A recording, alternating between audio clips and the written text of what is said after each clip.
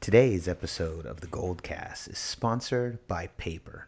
Are you tired of the technological advances that having a computer is bringing you daily? All of the conveniences, the opportunities, the abilities to do things you could never do before? Well, if you're tired of that stuff, because I know I am, then try paper. Available everywhere, still. Raymond, before we get started, why don't you tell them where they can find us?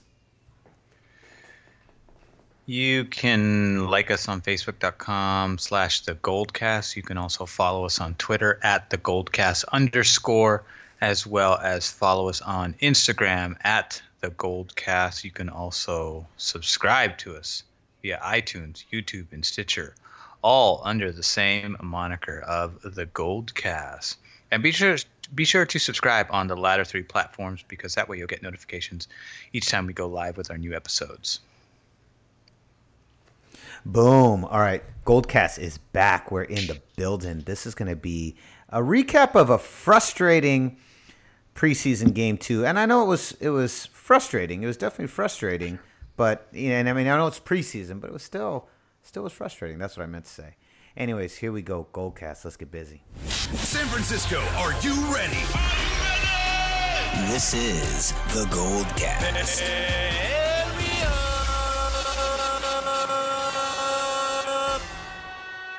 Boom! Welcome to another edition of the GoldCast. We are the voice of the faithful. I'm your host, Rudy Solis III, and with me is my brother, my co-host, Raymond Solis the first, baby. Boom! We're back. We're back like the Terminator, baby.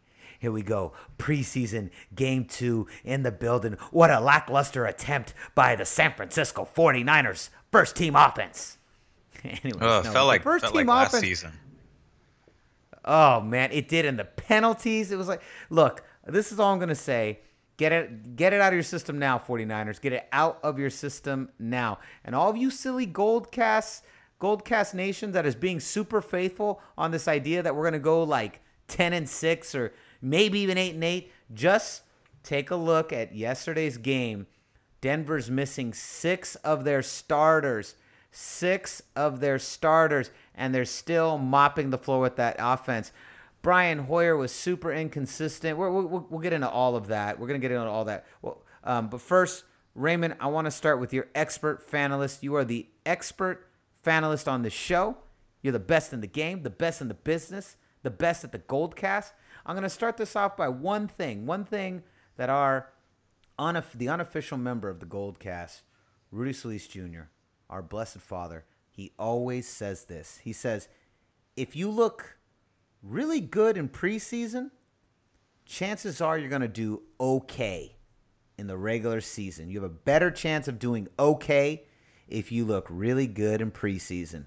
But if you look really bad in preseason, you are not going to cut it at the NFL level.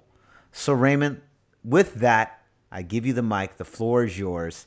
Take us through what you saw in the second game of the preseason. We got to see a lot of action from the first team offense. I want to know your thoughts. Well, it wasn't too frustrating because it is preseason, so that's one thing.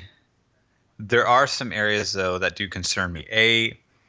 The penalties, although you could split the penalties between – I feel like there was less penalties in the second half of last game and less penalties in the second half of this game, meaning that the majority of penalties are coming from the projected starters and then our hopeful starters, people that are, getting rotated into with the main first team rep guys.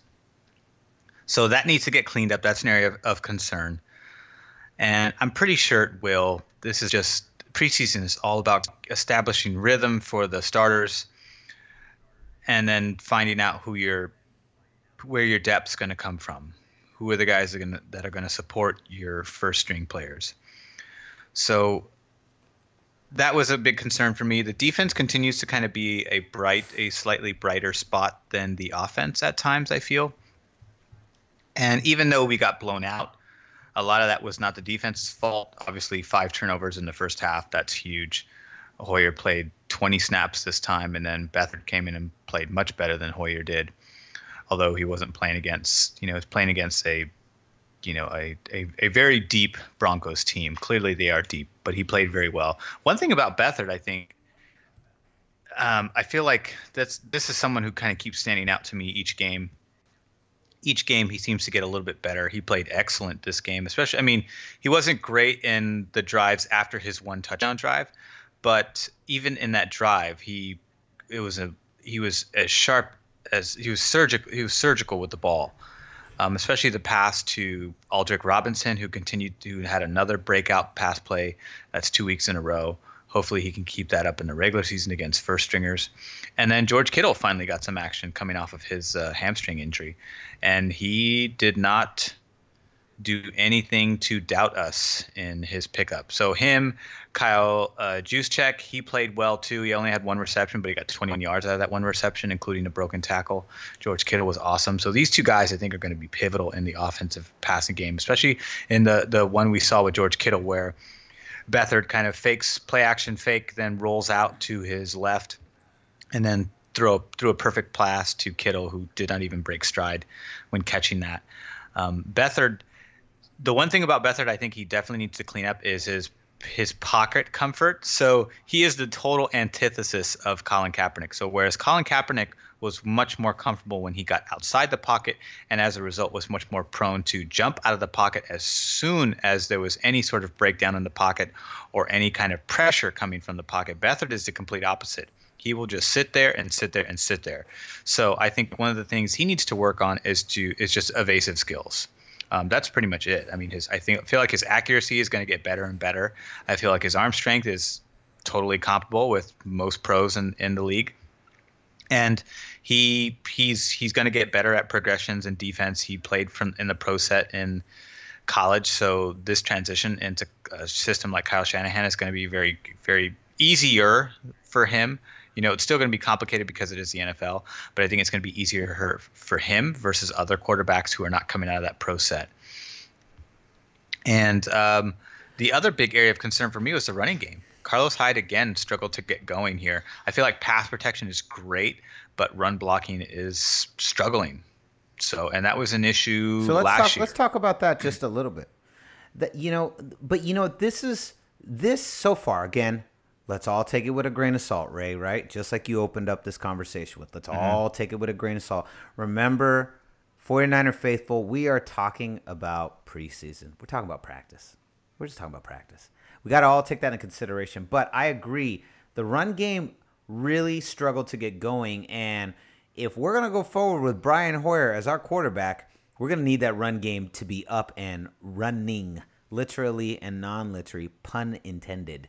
I thought the offense really struggled to move the ball.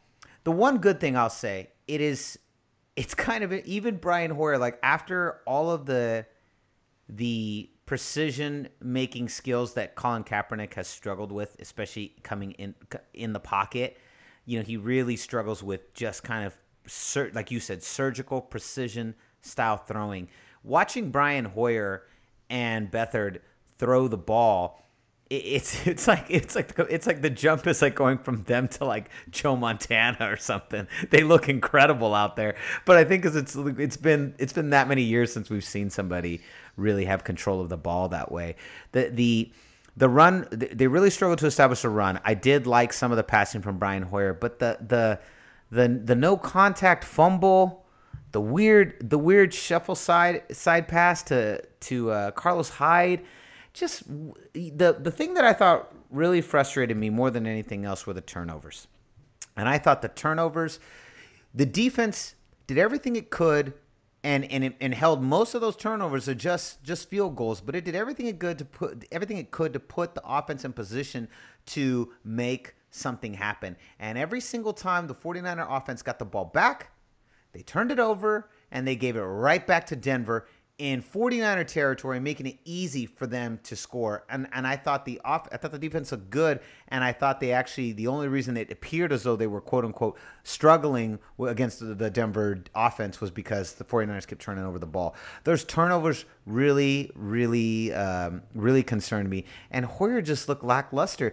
I feel like he looked a little lost. He looked a little overwhelmed. Now, this is a guy that's supposed to understand the system. He's supposed to be a Kyle Shanahan guy. And so far, I feel like Beathard has gone out there and had the calm and the poise and the confidence that I would have expected out of someone like a Hoyer. Beathard continues to kind of slowly rise up the ranks. I wouldn't be surprised if midway through the season, Beathard is very calm. He is very calm in that pocket. That's what I mean when I say he's almost too comfortable, because he'll sit in that pocket and he's taken a couple of sacks because of that kind of that complacency. I mean, it's a good. I mean, you want a guy who's very comfortable. He's not afraid to sit in the pocket and throw the ball and take a hit. He just does not care. He's very polished in that particular aspect of the position, whereas a lot of guys, they see something in their peripheral and they're boom, they will bolt like a mouse. But Beathard, it just doesn't. Yeah, I feel like he's so used to that in Iowa. I think and he had some injuries, from that kind of taking those kind of hits, so he'll need to learn how to clean some of that up. He needs to learn to be more evasive, and I agree, especially in the NFL, man. You've got guys coming at you left and right. He has to get more evasive. But it is nice to see. One thing we've learned about the NFL is the NFL is not that interested. They're just not that interested in read option style quarterbacks. They were in love with them for a couple years, 2-3 years, and they spit them out, and they go back to a traditional drop back pocket quarterback. That is what the NFL likes. That's what works. That's the formula that's the most successful within the NFL system. And so you can't get mad about it. You just adapt and go with what works and what they want to see. So seeing these pocket passers back in the NFL, back behind the 49er offensive line, that's a little refreshing. Another good thing I liked, Marquise Goodwin. That boy is fast.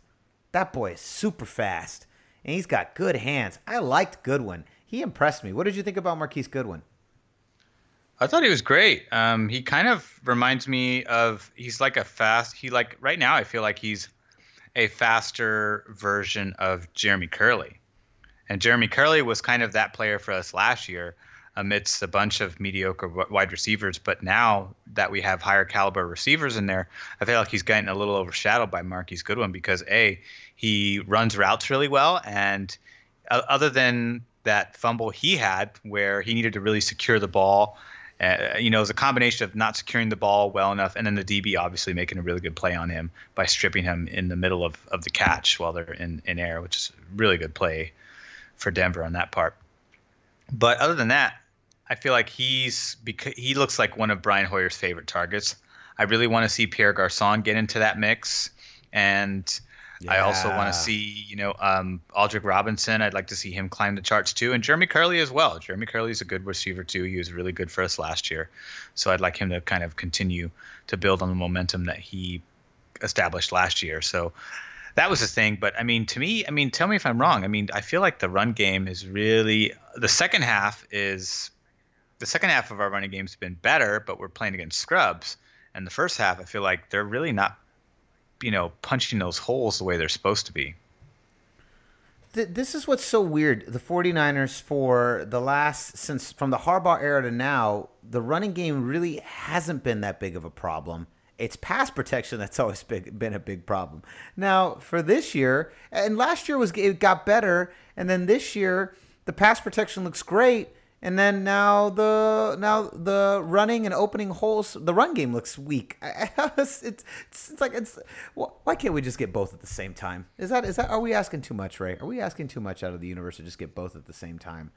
That part, I think it might. I'm hoping that it's just the preseason jitters. Just like being unpolished, no pads, limited pad practice, and then once they get into the seasonal rhythm, they'll have all that stuff ironed out. That's what I'm hoping, especially when the starters are going to be in there for a majority of the game versus coming out within like a couple of series or less.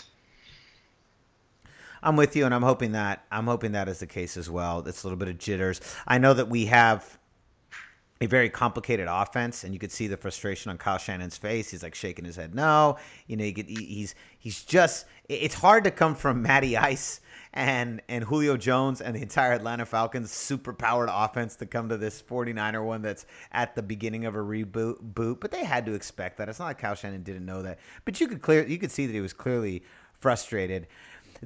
One of the glaring stats that concerned me was that 6 of the Denver Broncos starters were not in those first team snaps at the beginning of the game. 6 of their starters were out, and the Denver Broncos defense was still able to really dominate and force the 49ers into a lot of precarious situations. And I thought that was very telling. I keep hearing Rudy Solis Jr., our father's words echoing in my head.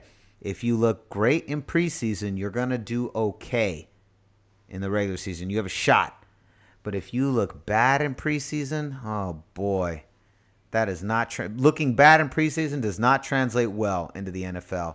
And I keep hearing that over and over and over. Man, when I watch the offense, there are bright spots like we talked about. I also liked Victor Bolden Jr., that kick return back. That kid is fast too, man. And he's crazy that was a fast. specialty in college. Crazy fast. That kid, I was like, whoa. That was impressive. I think the offensive weapons, there's the issue, right? The issue is we all knew going into this that Kyle Shanahan didn't have a quarterback and there wasn't a quarterback on the horizon. But the offensive weapons that Lynch and Shanahan have chosen from around the league, from within the draft, look pretty good. The wide receivers look pretty good. The fullbacks look pretty good. The running backs, when they get a shot, when they got a hole, look pretty good. Like offensively and defensively, our front office knows what it's doing. It's just going to take time. We just need to build depth, and we're going to have to solve this quarterback issue. And I'm telling you, it's already an issue. I don't know if do you feel that way? Let me just ask you flat out. Do you feel that seeing these little things Hoyer's doing, do you kind of see what I've been saying about how, on a bigger stage, this could be magnified and this could lead to big trouble for the 49ers? Already just the way Hoyer is. Do you see what I'm saying? Do you agree with this? I don't, because it's one game, it's one series, and Hoyer wasn't the only one to blame. And the fumble that Hoyer had, hold on, I would agree with you. That's the only time that's ever happened in his entire career. So it's an anomaly. See, I would agree. I get you on the anomaly. I get you on that one instance. I would agree with you if I feel like that's what I've seen every time I've ever seen him start as a pro anywhere. I can easily go to Chicago. He had no interceptions, 6 touchdowns, over 1,000 yards passing in less than half of a season.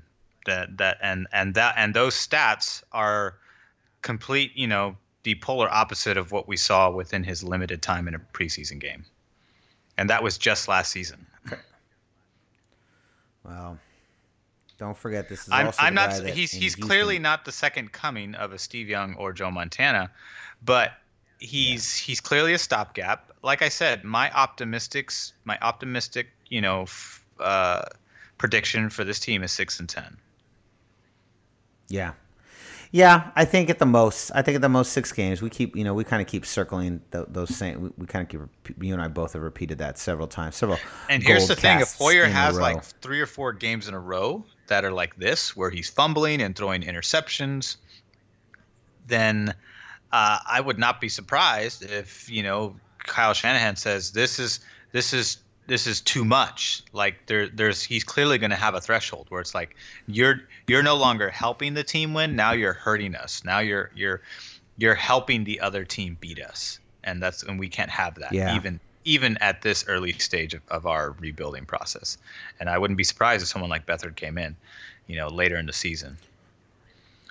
I'm telling you right now, you can almost bank on it.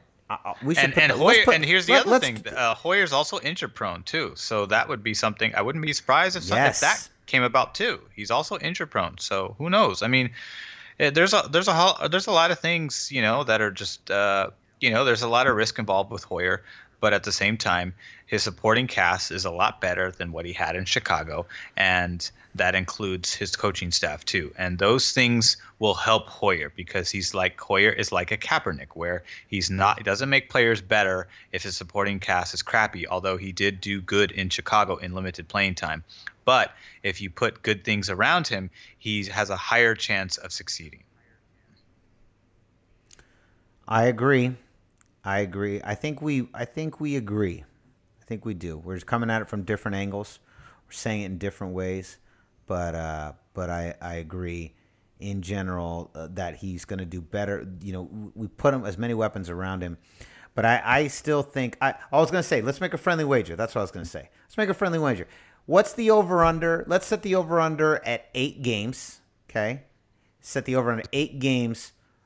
Over/under. Beathard comes in to replace Brian Hoyer. What are you gonna put it at? If it's gonna happen, we're gonna set the bar at 8 games. So is it gonna be over 8, under 8 games? I'm gonna say if you had under. To bet. I'm gonna say under, and I'm gonna say the reason will be due to injury, not for poor playing. Ooh. So what would you say? Well, if you were betting man, what would you say? I'd probably say 6 or 7. I think he's going to get pretty close. Wow. So you're saying like game 6 tears like his clavicle or ACL or Achilles. I don't know if it would be that bad. His ankle or something. You know, more like a sprained shoulder or something. Gets his arm ripped off. He loses a foot. His foot is chopped off in a gets an eye gouged sawmill out accident. Or he bites his tongue off or something. Forgets to wear his mouthpiece. And then bites his own tongue off. He bites his own tooth off. Bites his tooth right off. His foot is chopped off in a sawmill accident. A crazy sawmill accident happens at the 49ers. Well, now you're comparing it to, like, you ever seen that movie For the Love of the Game? Kevin Costner. No, I don't think I have. He literally cuts his hand on a saw in that movie. He's a pitcher for the Detroit Tigers. Okay. And he cuts his hand, and then what, he has to like do a big comeback after he cuts his hand? No, he like goes to the hospital and he deals with it, and it's his throwing hand, so he's there. There's a bunch of doubt that he'll ever throw again, and so he goes through withdrawal and frustration because everyone's saying, why don't you just hang it up? You've already played like 18 years, why don't you just hang it up? And he's like, no way, hence the title For the Love of the Game, because he's like dedicated to it. It's a good flick. It's a love story. It's a love story, but it's a love story, encased in a baseball movie. Kevin Costner, man, he loves those baseball movies, man. He's all about them baseball movies. I know. Too bad he couldn't bring any of that love to draft day. Yeah, too bad he couldn't bring any of that love to Postman or Waterworld. We're getting way off topic, but I like it. Yeah. I'm gonna say 6 games to injury, not bad. I'm gonna put it. All right, I'm gonna say game 9 or 10. Oh, so you're betting over. I'm going over. Yeah, I think he goes optimistic beyond. Yeah, well, I think it's going to be a brutal 10.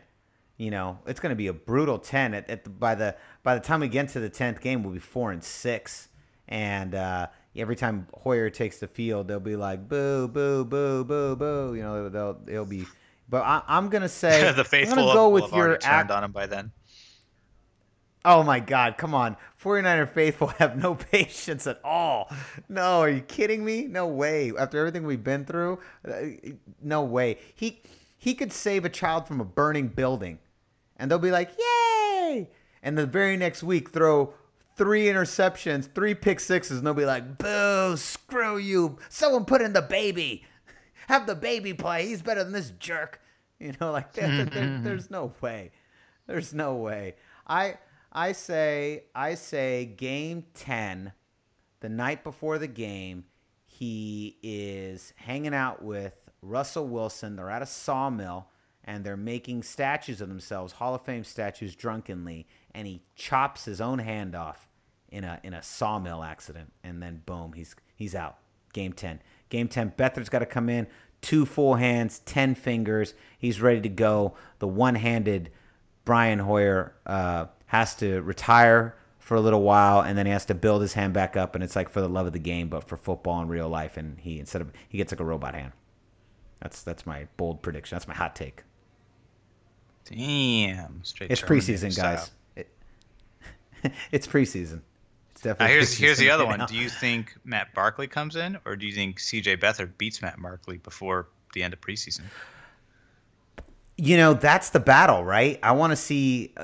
I guess that battle's going to happen game 4, I would imagine, right? Game 4 is when we're going to see Beathard versus Barkley, right? B versus B, B and B, spy versus spy. Yeah, and when Barkley came in, he couldn't do much to get us back into the game. No, the whole team, the team was deflated too. Yeah, they were deflated. I'll be honest, I didn't watch the end of the fourth quarter. How did Barkley look? He was okay. He was not as good as Beathard. Yeah, but even under Beathard, to be honest, he only threw two passing attempts. Beathard threw as much as Brian Hoyer did. It was mostly because we had given up it. So it's an unfair assessment because by that point the Niners had kind of given up and we were just trying to run the ball.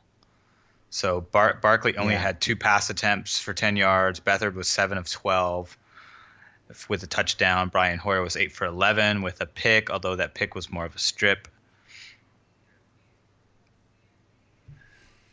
Yeah, we'll see. I think the fourth game, we'll see. Fourth game, we'll have we're going to definitely get Beathard versus Barkley, and I look forward to that. I look forward to seeing what happens. I think Joe Williams and Capri Bibbs will beat out Tim Hightower, especially when he shows up and he nets -1 yards, including a fumble.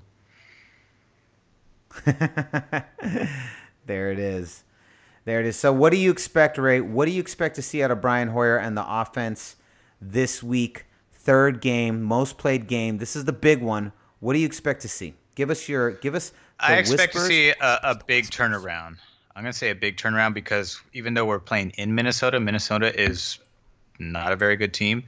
So I expect us to bounce back. I think we're going to see good play out of them. I think they're going to score on the opening drive this time.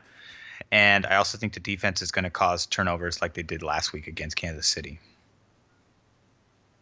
Because we had 0 turnovers against Denver. I think we had 1, actually. I think we had a fumble. Aaron Lynch not being in there, Solomon Thomas not being there, you could feel the difference. Totally. I'm still pumped, man. I still can't wait to see all those guys. All those guys. Aaron Lynch, Solomon Thomas, Reuben Foster, Navarro Bowman, DeForest Buckner. That is one tough-ass group of dudes. I do not want to mess with them. I can't wait. I cannot wait for the first game to see that defense fully unleashed. I think the defense is going to be a lot better this year. I think we're going to be kind of carried by our defense this year. That's definitely my non-bold, just quite I feel quite obvious prediction that they're going to be large and in charge. I think so. And the one thing that worries me though is the secondary. I feel like the secondary is not only a little bit banged up, but a little uncertain, especially Rashard Robinson, he's hot and cold each week. Each time I've seen him, he's just been hot and cold. Right? He's never just locked down. And each team we play continues to challenge him. And you just never know what. And I feel like each snap, you never know what you're going to get with that kid. You know, no idea. Yeah, and 1 minute like he's getting burned, next minute he looks like he's almost picking him. Yeah, you see, I feel like right now, if you were to judge it in terms of, percentage chance, you say, hey, you got a 50-50 shot of getting a big play if you challenge Rashard Robinson. And so people are like, I'll take that bet. That means out of 10, 10 passes his way, I'm going to get, I'm going to get at least 5, decent plays from him. Not from him, but, allowed by him. Allowed by him. He's like if you're going to rob a bank, he's like the dude. He's like the loose cannon guy that you're not sure if he's even going to show up to the heist.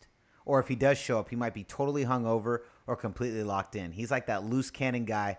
He's like the last guy you add to the heist, and you're just doing it as a favor to your buddy because he's got all the weapons, and you in order for you to get the guns, you got to have this jack off be part of the team. He's kind of like that guy. He's like the J.R. Smith of the 49ers right now. Oh, ouch. J.R. Smith. Well, J.R. Smith, you're never quite sure what you're going to get with that guy either. One minute he's brilliant, next minute you're like, oh man, he's riding around in a scooter on the court. But with that, Raymond, wise decision locking him up with all that money. A lot of good that's done you long term. Exactly. Oh, they're in trouble. I can't wait till we get some trade deal stuff. Then we'll have a much better idea. All right, so Raymond, before we wrap, why don't you tell them where they can find you? You can find me on Twitter and Instagram at Ray Solis, although on Instagram it is at Ray Solis1, RAYSOLIS, number 1. Boom.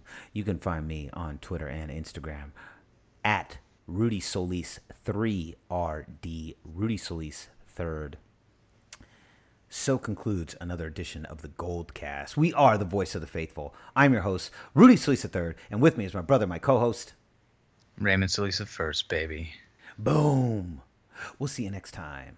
Same GoldCast time, same GoldCast channel. This is the GoldCast.